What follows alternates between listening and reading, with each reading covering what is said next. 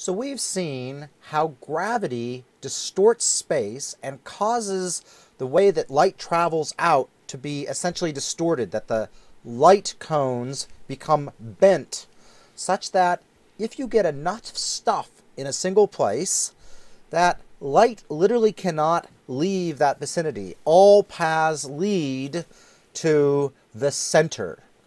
And this leads to the idea of a singularity, a point where essentially mass is concentrated with a horizon or a sphere around it, which effectively is a no-go zone, a place where once you pass, there is no way out.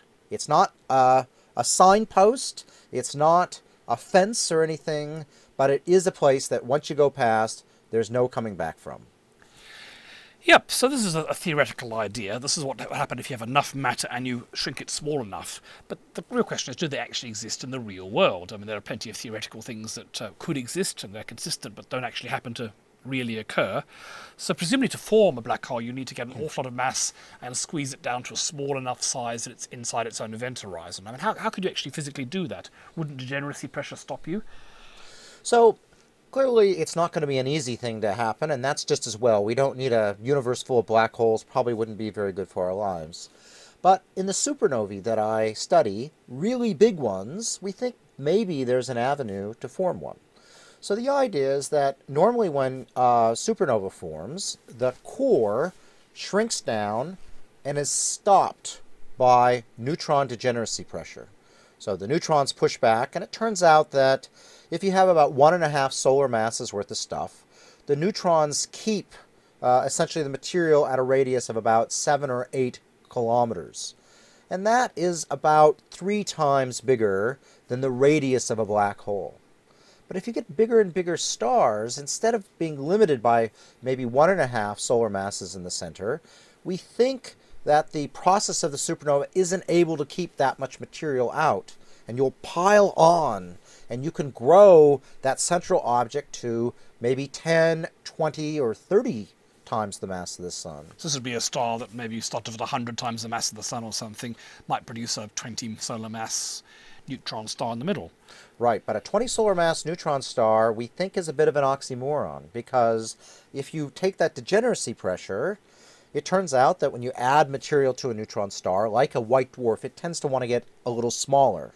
Yeah, so the more mass of the neutron star, the smaller it is, not the bigger, because the extra pressure squashes it down, as we talked about for white dwarfs. And there seems to be a crossover point of giving our understanding of neutrons and how they push on each other, that when you reach more than about 2 times the mass of the Sun, the radius of the neutron star ends up being less than that no-go radius of the Schwarzschild radius. And so at that point, we think these things must become black holes.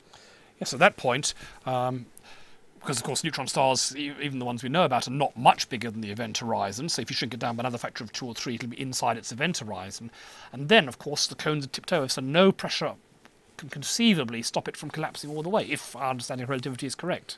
That's right. And so once you pass that, you're essentially end up with all paths leading to that single point, and you end up with this event horizon of a few kilometers across, and presumably a singularity in the center, created by a very massive star. Now, these massive stars are very rare, but we do see them even in our own galaxy and nearby galaxies, so we seem to know they exist.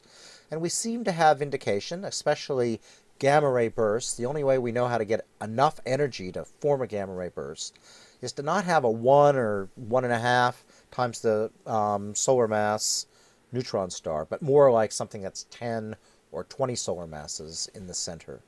Okay, so that's one way we could conceivably form black holes, but presumably there are some others, like if you had 2 neutron stars in close orbit, and we know there's at least one neutron star binary out there, they will lose energy because of gravity waves and presumably spiral together. And if they collided together and gave you something again over this roughly 3 solar mass limit, would that collapse to form a black hole? Probably. Again, those collisions can be very messy. We think they may well also produce another form of a gamma ray burst, and for the gold and uranium in the universe as well. But the interesting question is as they come together, we think the the less massive of the two neutron stars gets disrupted and sort of shredded to bits. And presumably most of that stuff is spinning around very quickly. And we think most of it will eventually collapse on to the other neutron star and form a black hole. There is some small chance that it would be ejected by the process and not fall on and bring the thing up. But that's a very good way to make another black hole, probably not a 10 solar mass one, but maybe a 3 solar mass one. Would it also be possible to do it more gradually? I mean, we've talked about these X-ray binaries where you get a secondary star like Cygnus X1 dumping matter on a neutron star. Presumably if you dump more and more matter on it, it will get more and more massive, and at some point, just like we talked about for the Type 1a supernovae, it might go over this limit and collapse to form a black hole. Could that happen?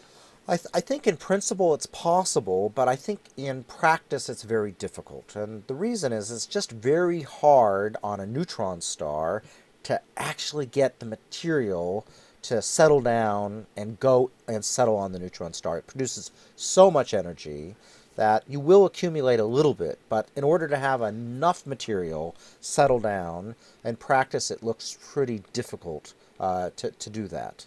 And so I wouldn't be willing to rule it out, but I don't think we have any evidence at this point that it does happen.